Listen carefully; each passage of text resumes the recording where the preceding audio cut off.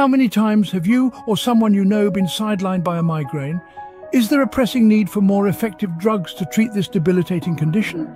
A recent study by Next Move Strategy Consulting provides some fascinating insights into these questions. The global migraine drugs market size is on a trajectory, set to reach a staggering $2 billion by the year 2030.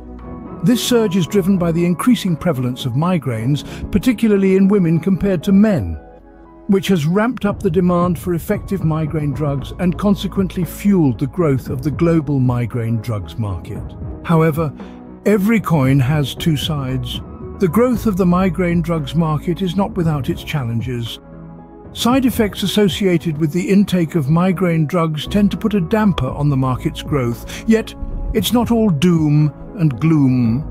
Factors such as growing consumer awareness about better treatment options, an increasing number of approvals granted by the US Food and Drug Administration, and a surge in investments for research and development activities are expected to create a wealth of opportunities for the growth of the global migraine drugs market in the coming years. Geographically speaking, North America leads the race, showing a higher adoption of migraine drugs.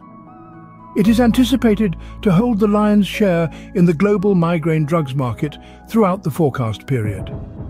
This can be attributed to the presence of well-established healthcare facilities, increased awareness among people, and advancements in medical technologies.